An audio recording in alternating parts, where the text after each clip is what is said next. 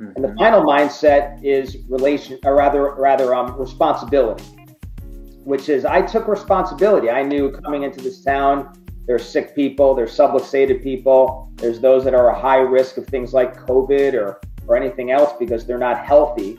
So I took responsibility for the lives of the people in my town. It was my town. I don't want unnecessary death, unnecessary sickness. I don't want unnecessary suffering happening when I could do something about it. So that, that really lit a fire, keeps me and my team going because we take responsibility for the people here. And so whether it's me or my team, we do it out of a commitment to serving people, to saving lives, and a responsibility for our community.